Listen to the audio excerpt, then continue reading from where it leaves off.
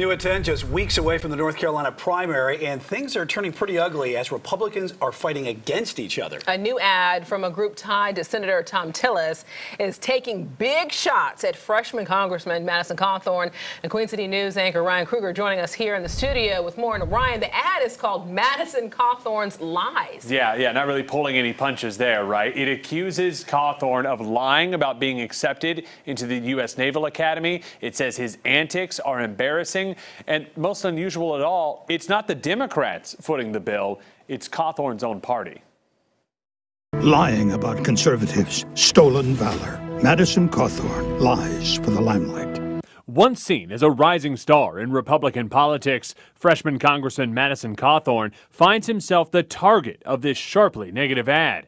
The super PAC Results for NC is spending more than $300,000 to blanket the airwaves. The super PAC is tied to Republican Senator Thom Tillis, and the group is backing one of Cawthorn's opponents in the upcoming primary, State Senator Chuck Edwards. I think it's a fairly hard-hitting ad that goes after the congressman and certainly does not pull any punches when it says that basically Madison Cawthorn has been lying for a considerable amount of time. Catawba College political science professor Dr. Michael Bitzer says the inter-party fight is unusual, but not exactly surprising.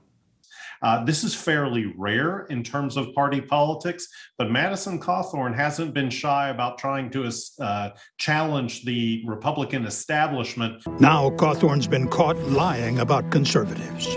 The ad also hints at Cawthorn's recent controversy where he said his Republican colleagues in D.C. invited him to parties with sex and drugs. The super PAC is throwing a lot of support towards Cawthorn's opponent. Despite the inter-party fighting, Bitzer believes come November, all eyes will be focused on the big prize. There can be some resentment, particularly if your candidate lost. But I think once you hit November, there's enough time to kind of either heal the wounds or indeed basically forget about the issue.